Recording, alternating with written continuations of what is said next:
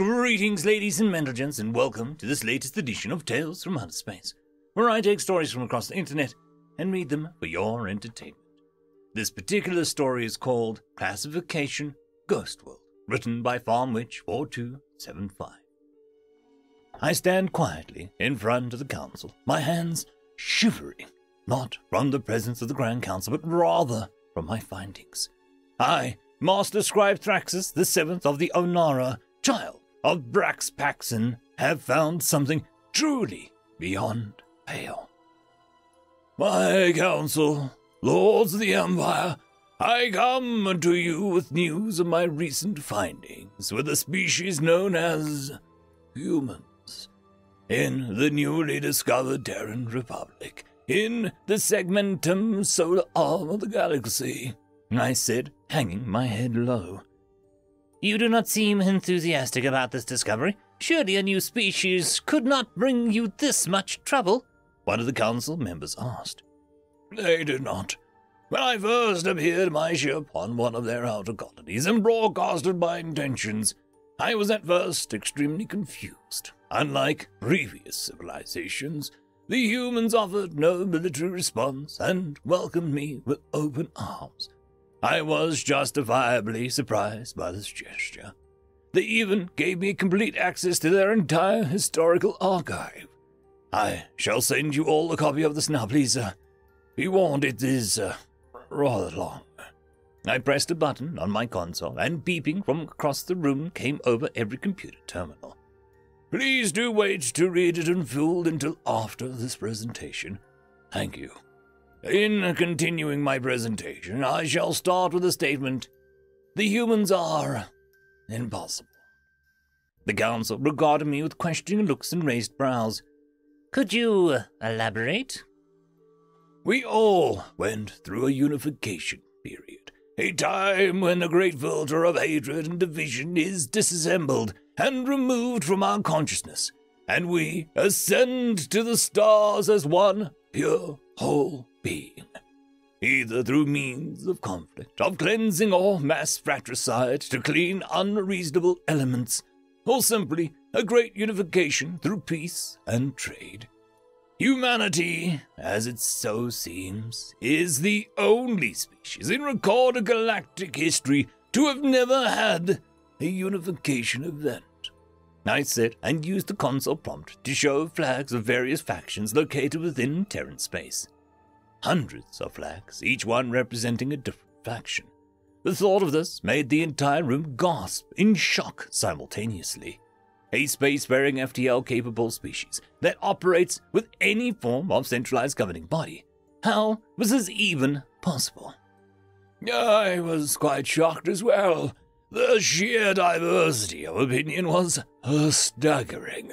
In order to operate, I had to command an entire starbase full of representatives from each faction. I have been alive for 70,000 cycles, my friends, and never have I encountered anything like them before, I explained, showing a few pictures of humans side by side. And here is the shocking part. Not that they never had a unification, not that they have a multitude of factions all operating in one system. Every possible entity you can imagine exists within their borders.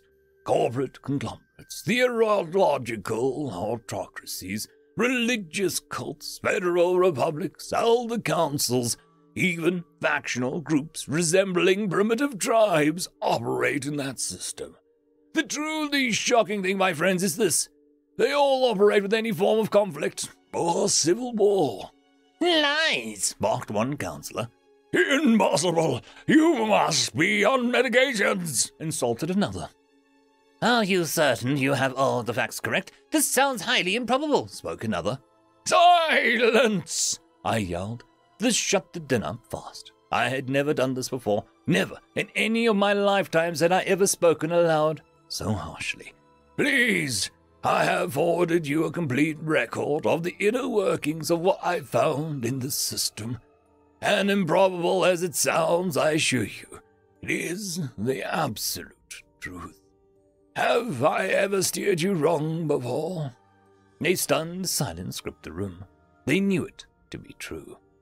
This, however, is not why I am here. I shall send you a complete report on all of my findings within the hour. I assure you, it is a lot simpler than it really sounds. They, found a way to make it actually work. This, however, is not why I am here. First, I wish to talk about planetary classifications. A short lecture to start as a reminder.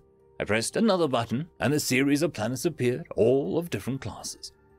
Here we see the basic planetary bodies. Each, although in some ways similar, can be classified by a simple system.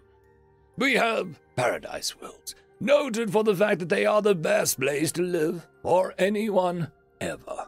We have garden worlds, just a cut below paradise worlds, but ideal for sapient life to evolve. Ocean worlds or ice sheet worlds, planets whose mass is made of water or ice. Magmatic or fractured worlds whose entire surface is an ocean of molten rock. These planets are either forming or are naturally volcanic. Then we have the more dangerous spectrum. The hazard worlds are just below dangerous enough to be considered difficult, but not impossible to colonize or harvest. Death worlds are a cut above that, and are where most sapient life originates. These contain abundant life, including fauna, flora, parasites, and various predatory or prey creatures. Then there are toxic worlds, or storm worlds, as they are known. These worlds are extremely hazardous to almost all life forms that aren't based in abstract biology such as the lithoids, or in machinery. Ladies and gentlemen of the Grand Council, I have to provide you today with the conclusive evidence that a new class of world, this world can only be found in one place, the human home system, Sol. I pressed a button and showed a picture of a relatively normal planetary body. A blue and green continental planet, to the Council. They looked at me confused. Ladies and gentlemen of the Council, I present Earth, birthplace of humanity, a ghost world. Ghost world? That sounds, rather ominous, the councilman said, peeking his head out of his booth to try and take a closer look. Allow me to elaborate. We all know that all living beings have souls. Sapient life forms have greater souls. Animals and parasites and the like have lesser souls. All souls, as we all know, Council, have the capacity to produce an electrical charge. This charge can be measured with an appropriate equipment. A demonstration. Marx Raxuscus, I bellowed, and a form of shadows appeared in my short-statured intern. Here. Right, here we go. I attached some cables and wires to him to a special device known as a Gaussimeter, a device that measures the strength of the soul based on electrical discharge. As we all know, this is a Gaussimeter. I do understand anyone's reservations about this scenario, but it is okay. Marx Raxicus here fully consented to a public reading. It is quite all right now. We set the levels and, I let the measuring continue and finish. My intern looked rather proud of himself with the result. Now the process is simple. We took a soul, drained it of all of its electrical energy into a power bank, and released it back into the aether. This would provide a power charge based on the strength of the soul. And for a long period of time, my friend here has a soul strength of, 247 kilowatts, and can discharge up to 800 cycles of total energy. The crowd clapped in return. It was indeed an impressive amount. I allowed the crowd to finish their clapping and my intern to take some actually deserved praise. So, can anyone venture a guess as to the discharge capacity of the average human soul? The chamber fell silent. Several quizzical looks came from them all.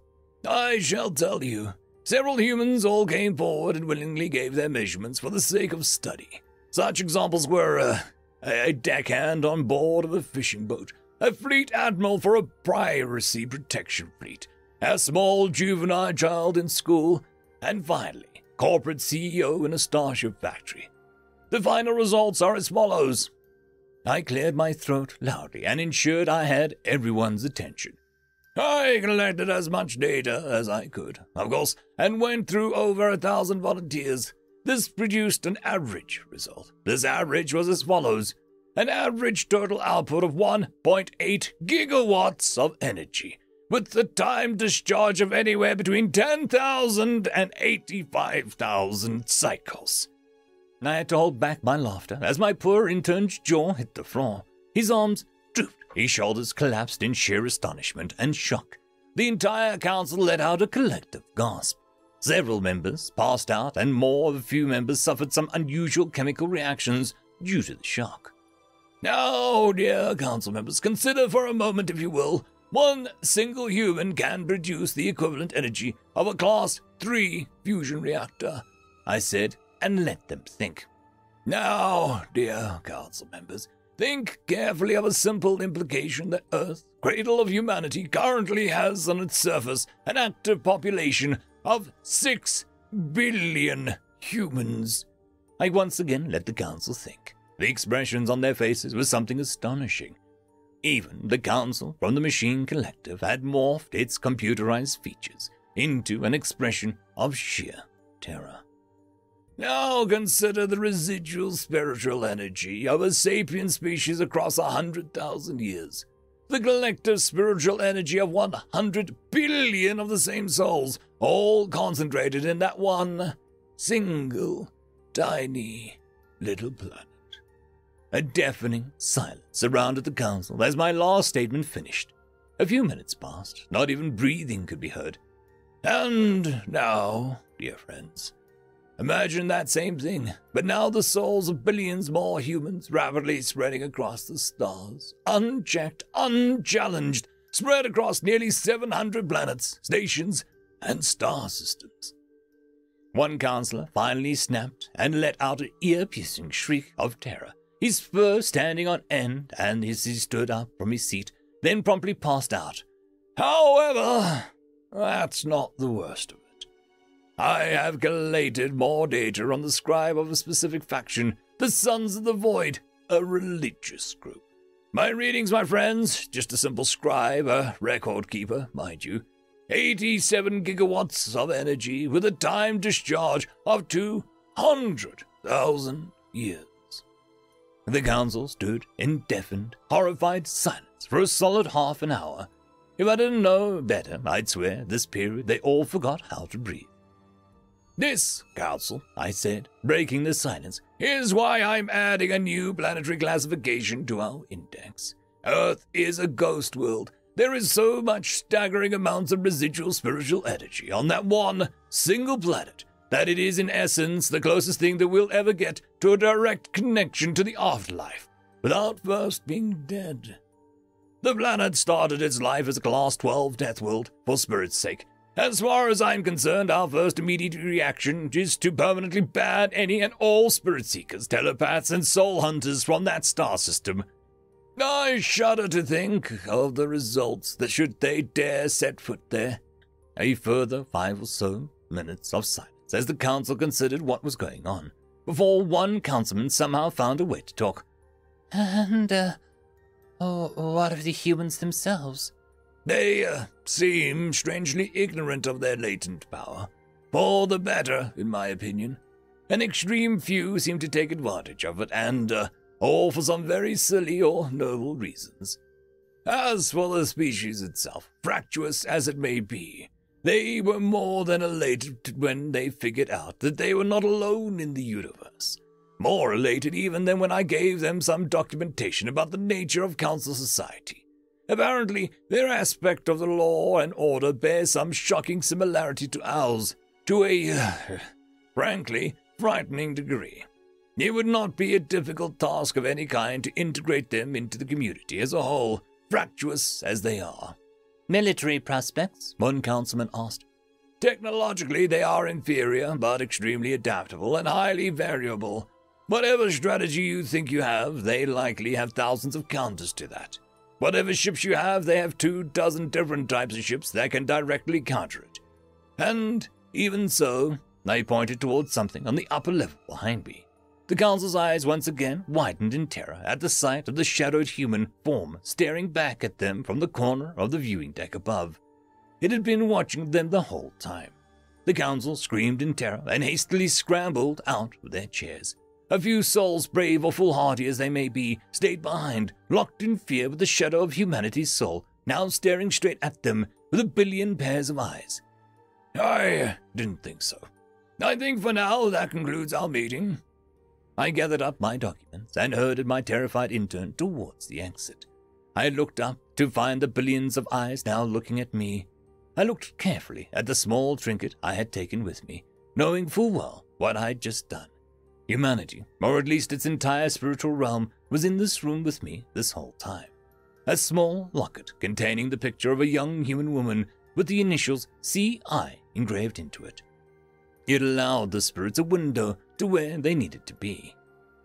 A mixture of reverence and fear overcame me as I entered the elevator to my study. I knew that it was there the whole time. Humans. What has the universe created that the spirit realm can so easily use a conduit to our reality? What have the gods made that so easily crosses the threshold? I retreated to my study, still with humanity's shadow following behind me, barely registering the corner of my eye. What did we find? What have the gods unleashed against us? I sat down in my chair and put a framed photograph on my desk. It was a picture of me surrounded by humans, smiling faces, happy thoughts, and beer pint mugs. I looked at it and thought for a moment, and felt the shadowed presence vanish as I smiled from the memories of the pub crawl I had. Nah, we'll be fine. End of story.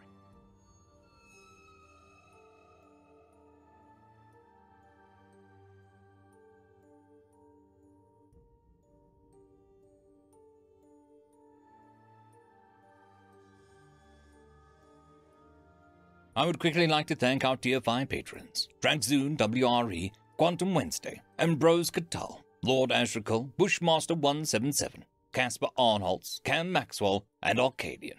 Thank you very much.